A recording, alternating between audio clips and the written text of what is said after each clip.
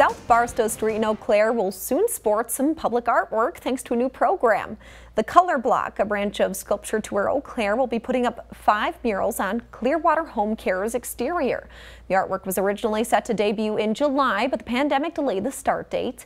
Volunteers began base painting the walls this week, and on Monday, 5 local artists will begin working their magic.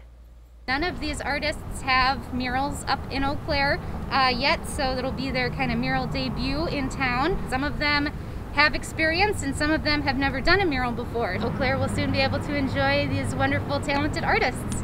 The murals are set to be completed by the first week of September. The theme is imagination, but they wouldn't give us any details on what exactly will be painted.